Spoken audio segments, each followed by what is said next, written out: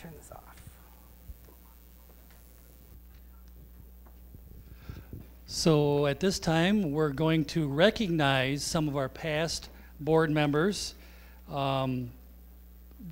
There's 2 years worth of retirements because of last year, COVID.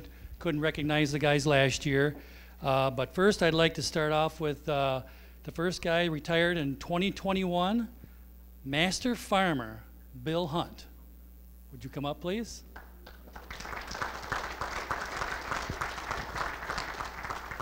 If there's anything such as a rock star in farming, it's Bill Hunt. Crops that he grows is wheat, corn, and soybeans. He was appointed to the Michigan Wheat Program in 2011, 12, 15, and 18. About farming, Bill says that not all people know what they want to do in life. I knew I wanted to be a farmer from an early age, but I wanted to be a good farmer. I believe farming is a passion. You either have it or you don't. Quote, I strive for continued education for farmers, especially myself, so I can do the best possible job as it relates to efficiency, marketing, and good stewards of the land entrusted to me. I believe I have one of the best jobs on earth. I have a part in feeding the world, and I am proud to be an American farmer, unquote.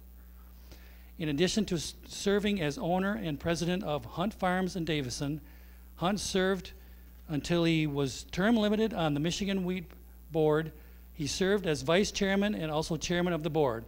He also serves on the county committee for the Farm Service Agency and a vice president of the Genesee County Farm Bureau. Thank you, Bill.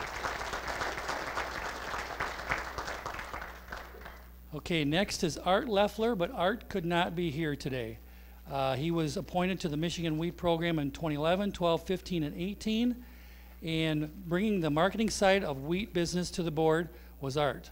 He was the chairman of the board of the Star of the West Milling Company, but again, he could not be here today.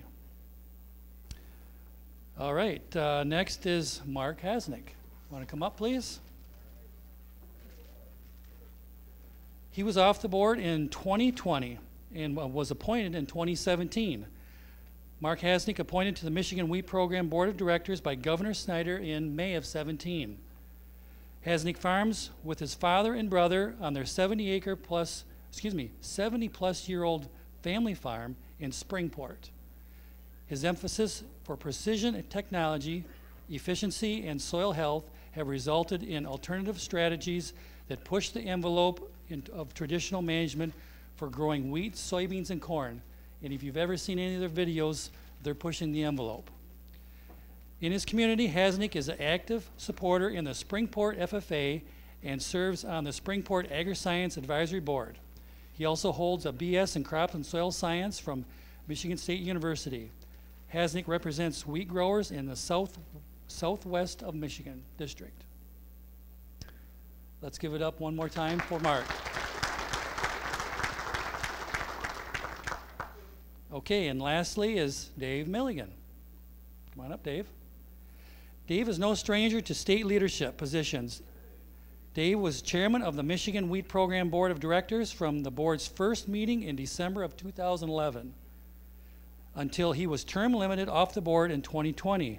Dave was appointed to the Michigan Wheat Program Board by Governor Rick Snyder after having served on the developmental committee for the checkoff.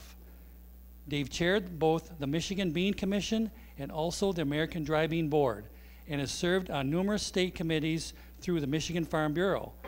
Dave and his wife Christine own Milligan Farms LLC, which annually grows more than 4,000 acres comprised of wheat, corn, soybeans, and dry beans. Dave's son Mike is joining the operation, and Mike is here today. So thank you very much, Dave, for all that you've done.